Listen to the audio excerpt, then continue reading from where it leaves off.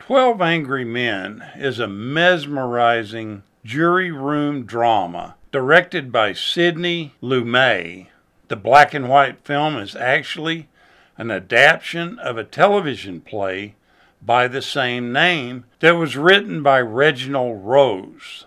He wrote 12 Angry Men based on his own personal experience as a juror in a manslaughter case in early 1954. The work was first developed, then produced for the Studio One anthology television series, airing as a live CBS television production on September 20th, 1954. The drama was soon rewritten for the stage in 1955 under the same title. Now, when veteran actor Henry Fonda saw the successful television production, his total lack of producing experience didn't stop him from contacting the teleplay's author. Excited by what he had seen as high-quality material for a feature film, Fonda struck a deal with Rose to produce the picture. He too had realized the dramatic power stemming from his experience and agreed with Fonda that the potential for a great film was there for the taking. They covered the nearly $350,000 budget themselves, and thanks to the unexpected success of the earlier teleplay turned Hollywood hit called Marty, United Artists agreed to distribute the film. Sidney Lumet was recruited by Fonda and Rose to direct the film, and this was even though he was 33 years of age without a feature film on his directorial resume. He was still considered an experienced director, having worked in television since 1950. 12 Angry Men would be his first feature film, and the only producing credit ever for either Fonda or Rose. The film actually opens with the 12-man jury finishing up 6 days of testimony of a trial proceeding inside a New York courtroom. In an overheated room, the jury prepares to deliberate the evidence that was presented against an 18-year-old poverty-stricken youth who is accused of harming his father and causing his death. The judge has instructed them that if there was any reasonable doubt, the jurors would need to return a verdict of not guilty. But if found guilty, the defendant would surely receive the death penalty, and that their verdict must be unanimous. At first, the evidence seems overwhelmingly convincing. One neighbor claims to have witnessed the boy assault his father. Another claims to have heard the defendant threaten his father. The boy has a violent past, and the same type weapon owned by the defendant was found at the scene. Initially, the jurors appeared to take the decision lightly, including one juror wanting to get to a baseball game. In a preliminary vote conducted by juror number 1, all the jurors readily voted guilty except for juror number 8. He, being Henry Fonda, believes that there should be a little discussion before the verdict is made final, as juror number 8 slowly and methodically discloses his questions and his doubts regarding the eyewitness accounts and the evidence. The other jurors, one by one, change their thinking in regards to the boy's guilt. Eventually, the defendant is found not guilty, and the jurors leave the courthouse. What makes the story so much more intriguing is the fact that the only juror determined to stand up to his peers and open up the possibility of the defendant's innocence is now not so sure himself that the boy didn't do it. He's not sure at all. He strongly believes and advocates, though, that anyone in such a situation should be entitled to some focused and serious consideration. 12 Angry Men concludes with the jury agreeing that there is enough reasonable doubt to warrant an acquittal. The defendant is viewed as not guilty by a jury of his peers. However, the Rose script never reveals the truth behind the case. Did they save an innocent man from the electric chair? Did a guilty man go free? The audience is left to decide for themselves. Once Sidney Lumet was designated director of 12 Angry Men, he incorporated many of his proven habits and techniques. This included an intense rehearsal schedule and process. He had all 12 actors stay in the same room for several hours on end and do their lines over and over without even filming them. This went on for 14 days straight. He believed that this would give each of them a real taste of what it would be like to be cooped up in a room with the same people. He wanted to create a terrible amount of tension between these actors, and this was his first part of doing that. So when it came time to shoot, all the acting preparation had already been completed.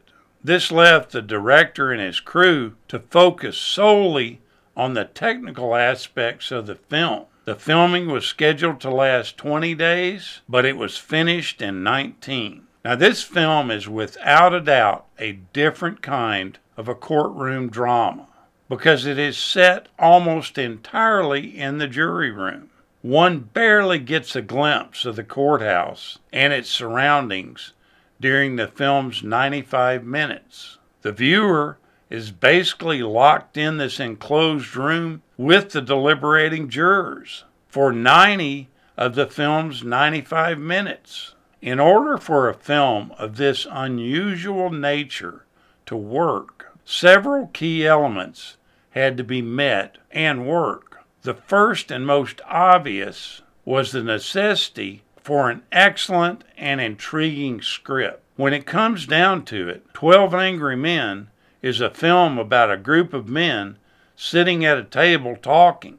There are no highly dramatic sequences, awe-inspiring imagery, or breathtaking scenery that could pull the focus away from the conversation. It's solely the lines that the characters deliver that provide all the action and the suspense throughout the film. Without very talented actors, not even the best script in the world would have been able to pull this film off. Henry Fonda was the only big-name movie star among the cast. Aside from Fonda, the ensemble of character actors was selected for their experience and expertise in the flourishing medium of television, with the likes of Martin Balsam, Lee J. Cobb, Jack Warden, Ed Begley, Joseph Sweeney, George Voskovic, Robert Webber, Edward Benz, Jack Klugman,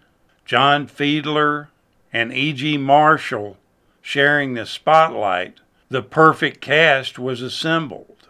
And according to Jack Klugman, each of them earned the same salary of $900 a week.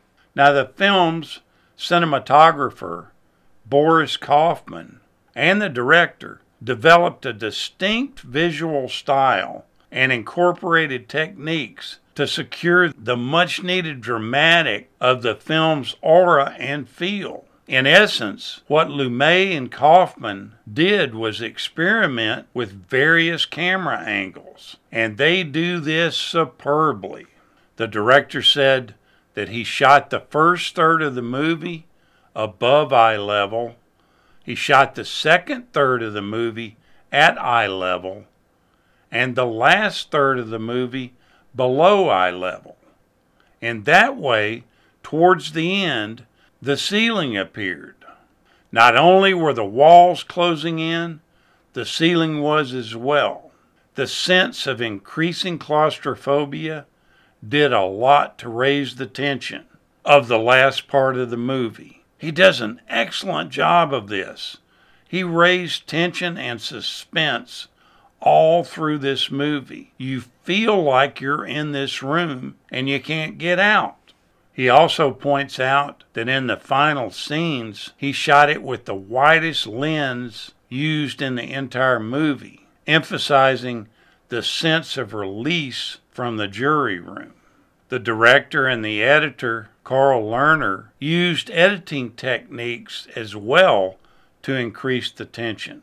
The movie begins with a lot of long, unbroken takes, often lasting a minute or more without a cutaway. As the conversations intensify, the cutaways become faster. The average shot length grows shorter. Whether someone consciously realizes it or not, the rapid editing increases one's sense of tension and anxiety until when things finally settle down and we can breathe again.